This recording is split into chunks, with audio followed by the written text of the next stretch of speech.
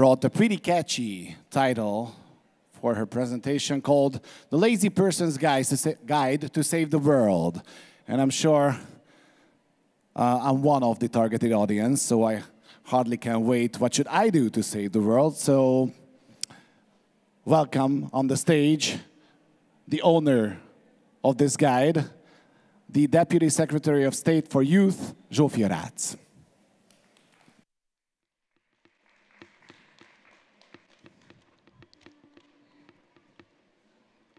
Thank you very much. Welcome, everyone. It's great to have you here. Unfortunately, Naomi couldn't be here in person, but I have the privilege to react on the video and on the messages that she sent, and then to give you and provide you with some few tips and really a guide how you can save the world, or it's a question if you want to save the world, actually. So let's see.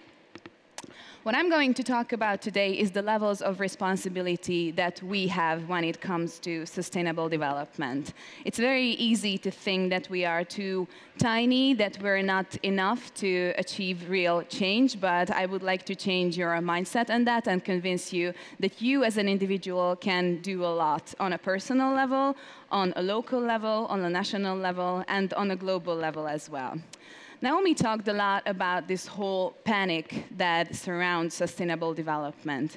And it's a trap to think that you need to panic and to have this climate anxiety, because if you panic, that's an empty action. You don't do anything. You just sit there in panic, and that will not change anything. So I would like to convince you that instead of panicking and being afraid, you can take your own actions on your personal level and achieve real change. A little bit story time in the beginning, because Naomi said that politicians should not talk about sustainable development because they are not scientists. I'm not a scientist either, but let me tell you where and when I became familiar with this whole sustainable development concept. From 2017 to 2018, I was Hungary's youth delegate to the United Nations. This means that I was like a mini diplomat. I was working in the UN, I was giving speeches in the UN, organizing side events, and that was when I started learning about what it really means to lead a sustainable life. But I always felt that just talking about it will never be enough. We really have to take actions. But I felt that as a person, I was too small, too little to achieve an impact. The Lazy Person's Guide to Saving the World would like to give you an image of what you can do on different levels and how you can really change your environment and inspire your family and your friends to change the environment as well. First of all, let's see. The first level of responsibility is where you can be the sofa superstar. This actually means that there are lots of things that you can do from the comfort of your own sofa. Let's see what are these things. Save electricity. This may seem very easy, but you have no idea how big of an impact this can have on your surroundings. If you stop using your computer, just unplug it from the electricity, that will save you a lot. Also, you can pay your bills online or via mobile. This is intended to save the paper consumption. We, on an individual level, consume a lot amount of paper. If you do this online, you can save a lot. When it comes to social media, you shouldn't just like the posts that you agree with. You should spread the message and really share it so that everyone can see. If you find a post that is about sustainable development or how you can lead a more climate-conscious life, then you should share it with your friends and your family and have a social impact within the social media platforms. Speak up. This might seem very easy, again, but it's really important that the things that you believe in and the things that you are working for should be something that you are proud of and that you share it with your friends and your family. Turn off the lights. I mean, again, so simple, but can have such a big impact. I don't know about you, but I always notice when I'm in my flat, I always leave all the lights on because it's just so comforting to have. But if you're not staying in your room or in the bathroom or in the kitchen, really just turning off the lights can save you a lot. Stay informed. This is something that's very important to have up-to-date information about the topics that you're interested in, about sustainable development, to gather the knowledge so that you don't just speak about it, but you can back it up with actual facts. The second level is the household hero. This is where I believe we can do a lot in our own environment. First of all, for example, by air drying your hair, your clothes. This is something that will save you a lot on electricity. The second point is the most painful for me because I love taking long showers, but you have no idea that with a 5 to 10 minute shower, you can save a lot of water than would go into consumption. Eating less meat, this is again for me very hard because I love it. I'm not saying that you should completely cut meat out of your life. I'm just saying that maybe you should have it once or twice a week so you don't consume that much of meat. Composting, this is something that I just started doing recently. It might seem disgusting, but believe me that if you do it in the freezer, you start food scraps, collecting it in the freezer, it will not smell, and you can take it to your local farmer's market so that it will go to the compost and you don't just throw it to the garbage. Recycling paper, plastic, glass, aluminum. I'm sure that you have heard about this. It's very important to collect these trash selectively. As for me, I still have debates about this with my father. This is something that I think will go on for years and years to come. I always select the rubbish, and what he does is just he pours it back to the garbage, and then I take it out. So this is something that we just do because I still couldn't convince him that this is very important. He's not here, unfortunately, but I will convince him that this is very important and really just, selectively gathering the rubbish and not just pouring everything to the trash can. It can really help and save a lot.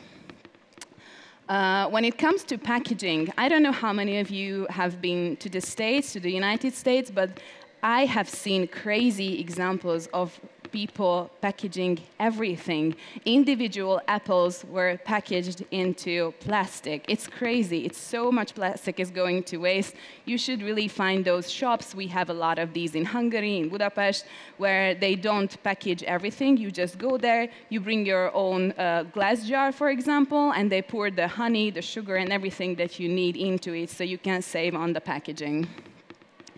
There are lots of things. I really don't want to get into the details. We have very, very, very easy things like get a rug. I mean, that's something that everyone can do, and it really saves you a lot when it comes to the question of heating. Also, when it comes to taking care of a baby, that's something where you can gather a lot of garbage, especially with the diapers. So if you can maybe use a cloth or something, there are lots of alternative options for diapers if you don't want to spend that much. The third level is the neighborhood nice guy. So we have discussed what you can do on a personal level and on your household level, but let's see what you can do on a local level. Shop local. This is something that has been a trend recently to shop local, but this is not something that we should just use as a hashtag because it's trendy, but we should really do this. I love going to the farmer's market and talking with the people who are actually producing the vegetables and fruits that you're buying. They can tell you where it came from, how they treated it. It's very useful, and not just shopping local, but shopping smart. With this whole COVID situation, we started ordering everything online from the comfort of our home, and we don't think about the damage of the shipping and what it really takes to get it to your home. So you should really buy online only the things that you think are the most necessary for you. Using a refillable water bottle and coffee cup, this is something that is very easy. It's very comforting to just go to the coffee shop and take your coffee in a paper cup, but the amount of paper cups that we are using is crazy, and it could easily be switched to the refillable bottle that you're taking with yourself. Donating what you don't use, I think this is something that we should do much more frequently. We produce a lot of used clothes and used items, kitchen appliances, and we just throw them away. We should make better use of it by donating it to someone who is in need and who can really use it.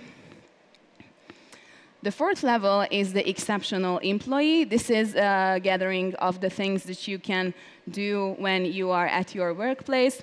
You should always remember that when it comes to sustainability, it's not just about environmental sustainability. Sustainable development is about economical and social responsibility as well. When it comes to your workplace, you can also have a socially sustainable workplace. For example, by if you're a senior or if you're in a leading position, you can always mentor younger people. You can tell them about why it's important for you to live a sustainable life and to inspire them so that they can live a sustainable life as well.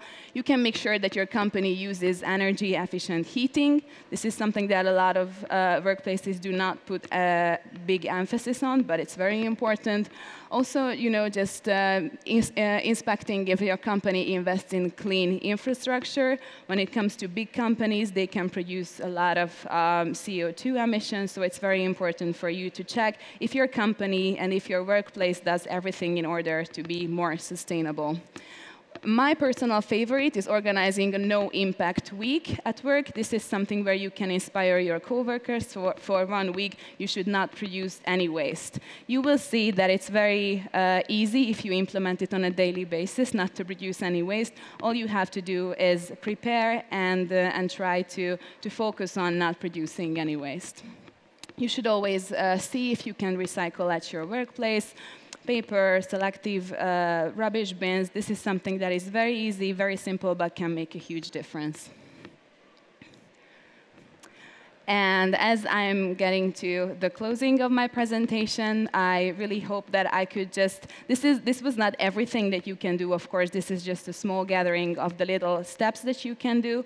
But I think it's very important for us to understand that we, on a personal level, can achieve actual change if we recognize that we don't have to do everything globally. Not everyone can work at the UN. Not everyone should work at the UN. You can deal with sustainable development as an individual, as someone in your workplace, or inspire others in your local community to lead a more sustainable life. And as Naomi said, it's very important to do your research and stay informed about the ways you can live a more sustainable life. So this is why I picked this picture, because out of all the 17 Sustainable Development Goals, I think quality education is very important, so you have all the knowledge to actually lead a sustainable life. I really hope that I could get your attention and motivate you to use all these tips during your days, and I am happy to answer the questions if you have. Thank you.